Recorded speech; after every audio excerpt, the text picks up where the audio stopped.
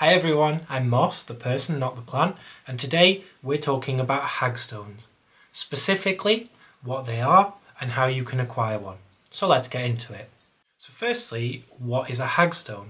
Well, hagstones are really cool. They're one of my favourite examples of folk magical charms that have got a long history of use and continue to be used down to today. They're very simple.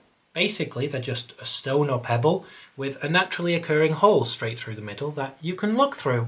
They've got a lot of different names in the lore. Today they're most commonly referred to as hagstones, but they've also been known as witch stones, mare stones, lucky stones, amongst other names. There's no real evidence that any one stone is better than any other for this. It's just as long as it's a stone with a hole straight through the middle from one side to the other, it doesn't matter what stone it is, it can be a hagstone. Now there is some variety to this. What's really interesting is the example of Wales. So Wales doesn't have hagstones really the way a lot of other places do, being these stones with the naturally occurring holes.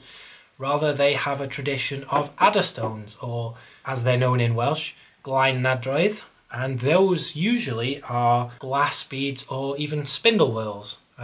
So still they're these objects with a hole right the way through, but they're just slightly different, being composed of different materials, and the lore around them is really cool and interesting as well.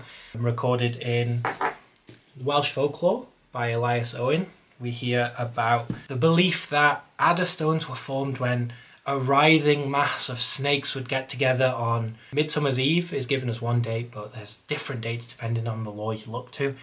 They'd all get together, they'd be all excited, and around the face of the chief snake a bubble would start to form from its nose, and it would push its way through this bubble that would go all the way along the length of his body before dropping from the tail and would solidify into this glass bead known as the adderstone. So there's different variations on the tradition, but generally you have a stone with a hole right through the middle or some other similar material with a hole through the middle that's known for its protective or healing virtues. But how would you get one of these folklorically? Well, we've already looked at the Welsh example where you just have to wait till all the snakes got together and created their little adderstone or glain nadroedd or glain nadr, and then pick it up and hope the snakes had gone away. But with the stone hagstones, there's been this belief for quite some time that you had to go out and find on yourself, on a beach, in a field, wherever, that the best hagstones are the ones you find yourself. But folklorically, that's not entirely true. So when we look to the lore that's recorded, we see that the most common way of acquiring a hagstone or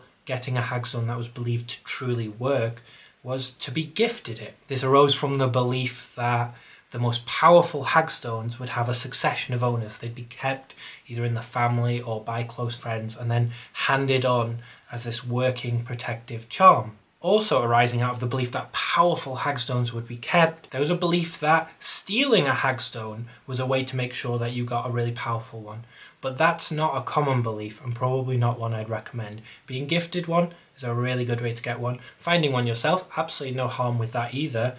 But there are a variety of methods to gain a powerful hagstone. What's really interesting as well is that, especially if you find one yourself, there is a folk belief that's very common that a hagstone doesn't truly work until it's been activated. So how would you go about activating your hagstone?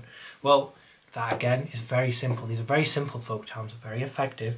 All you do is thread a piece of yarn, twine, cloth, or even copper wire through the hole and then tie it, secure it, and then hang it on your property, carry it on your person, hang it in your barn, whatever, and it was active. But this belief goes a little further. It's really interesting. Once a hagstone is activated, it can never touch the ground again, or it will lose its power. In addition, there's a belief in some areas that once a hagstone is activated in this way and is tied up, if you ever need to replace the yarn that you've used or the twine, whatever, that you need to thread the new piece through first and tie it off before you can cut the old piece off. Interestingly as well, we have examples in museums of charms where multiple hagstones are hung on the same piece, which seems to increase the efficacy for some people. Of course, this isn't the only way to use a hagstone. Within the lore as well, we have people just picking one up and carrying it on their person, and that is completely fine too, especially people in jobs like fishermen or sailors. they would keep a hagstone on their person for good fortune and protection.